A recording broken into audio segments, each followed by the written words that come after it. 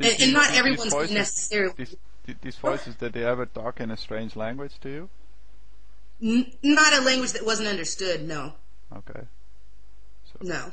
Not to say that that can't happen. I mean, everybody's experience is different, but in my own personal experiences, it's always been understandable and very clear as to what was to be done or what was to be said to infiltrate my thoughts. right. What kind of things did he ask you to do? When I was younger, when the things would happen with my, when the incestual sexual abuse was going on, they would give me that impulse and tell me to go do these things to a close member of my family. And at times I was not the person seeking it. It was someone coming to me, and other times I would be told to go and seek it out, and I would, and then I wouldn't understand what was going on. I wouldn't understand why I was hearing these things, or why it would overcome me to where I could not stop what I was doing. Yeah. I couldn't stop it, no matter how hard I tried. But I mean, at that time, I didn't know God the way I know God now. Now I know how to stop it and how to, put up that bar and not allow those things to infiltrate my everyday life. Thank God.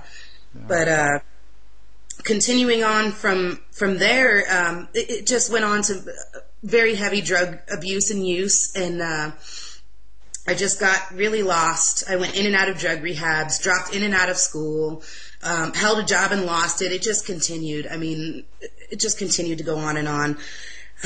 About a year and a half after my father committed suicide, I was taken to an abandoned apartment and I was raped. And that was really a terrifying and awful experience for me. Now, before that, I had already been sexually active and somewhat promiscuous, but not to an extreme extent. But at that time, it was not wanted. I screamed no. And that person took something from me. At that time, I felt I could never get back. I really felt a piece of my soul leave with that person. After that happened, I was taken to the emergency room, and they did the whole nine, the kit and all that, and the caboodle.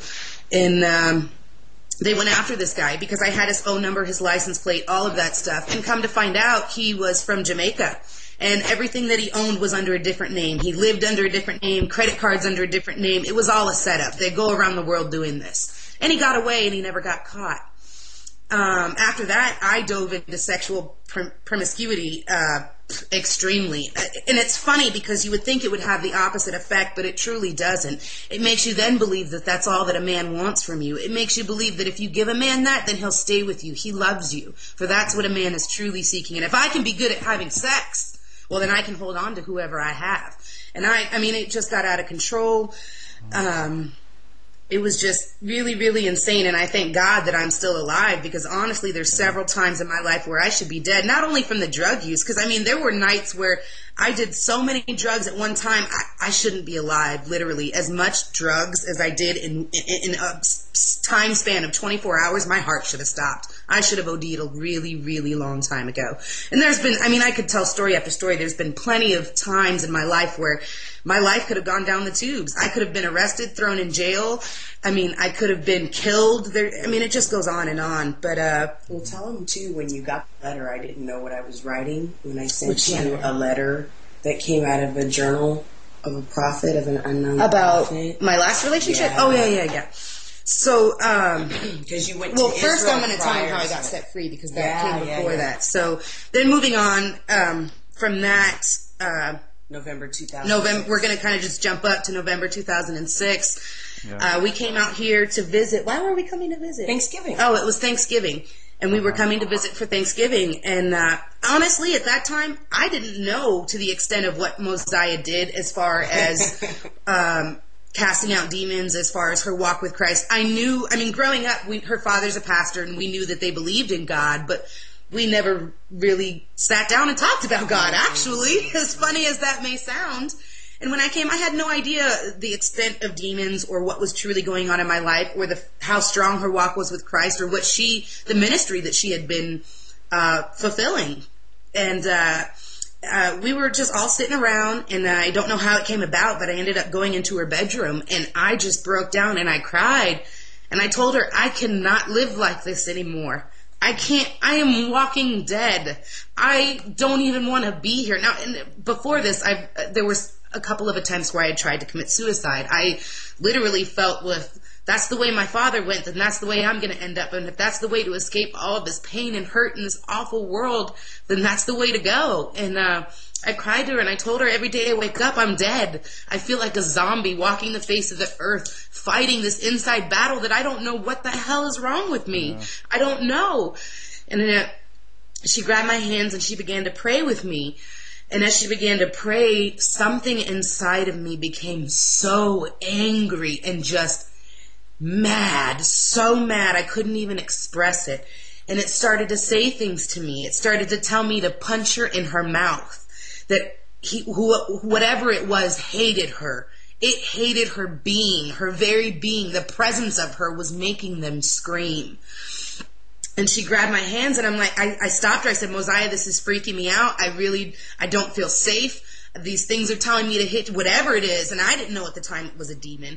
I want to hit you in the mouth. I literally had to sit on my hands, and she had to hold me down because it was that intense. And she began to speak the word. She just and the more she spoke the word, the more enraged this thing inside of me became, to where she had picked up her Bible, and she was praying and speaking the word.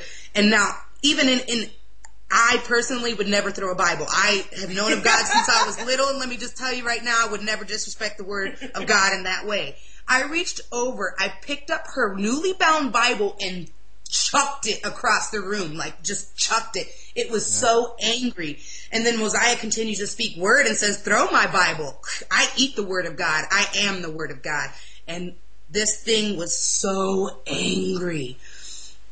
And now I'm trying to remember. Oh, yes. So she continued to pray over me. As she prayed over me, she began to pray in tongues. And this heavy weight, I don't know how else to explain it, was lifted. I mean, it wasn't anything crazy, nothing, I didn't spew green stuff and my head didn't spin around. Just this weight I literally felt 20 pounds, 100 pounds lighter. I don't know how to explain it, but I could breathe. And then everything slowed down to a still. We prayed a little bit more, and Moziah looks at me and she tells me, there's more. This isn't finished, but we're going to break from this for this evening. And when it's time, we'll come back. And I'm like, what do you mean? What do you mean? I'm getting, all upset. Like, I don't understand what's going on. Yeah. Needless to say, the next day, she was reading something out loud in the bedroom with my cousin, and my sister was in there, about the Jezebel spirit. Oh, wow. And I'm sitting there listening, and as she's talking about Jezebel, I got so angry that I ran out of the room. I slammed her bedroom door. Sure did. Ran outside, and I was pissed for no reason. I didn't even know why. I ended up getting in a screaming match with my mother in the backyard. Yes. I mean, things went hectic within Moziah's house. It was insane. And then I go back in her room, and I sit down, and I'm like, I don't know what the hell's wrong with me. I don't know why I'm so mad. And then my sister, Moziah then grabbed my hands, and my cousin Tabitha, we all entered hands, and they began to pray for me, and the things started happening again. And my sister became very upset and frightened and said, I can't do this. I'm freaked out. And Moziah was like, then you need to get out because we're about to handle business. So my sister leaves the room. Tabitha is on the floor with her face to the floor, praying in tongues. Tabitha begins to pray, and I begin to pray, and I'm just crying out to God that there has to be something more to this life. There has to be more than confusion and pain and anger and hurt and mistrust and not being able to live. There has to be more. There has to be. And I'm crying to God, and I open my eyes, and Moziah sits before me, but it's not Moziah. Her eyes, in front of my eyes, as God is my witness, Phil, her eyes disappeared, became glazed over, and I saw the eyes of my Holy Father. They were crystal blue clear, and you could see the clouds in them. That is the best way that I can describe it. And the Lord of all people looks at me. You want to know what the Lord said to me, Phil? Of course. He said, forgive me. And I looked at him, and I went to say, I forgive you, like it was nothing. And the words would not come out of my mouth. And I cried, and I said, I can't. And God looked at me, and he said, you can do all things through Christ your Lord, who strengthens you. And I began to cry, and I literally was trying to mouth the words, and my voice would not speak the words, I forgive you. And I began to cry, and I prayed, and I said, if this is true, Father, send the Christ to me and give me the strength through him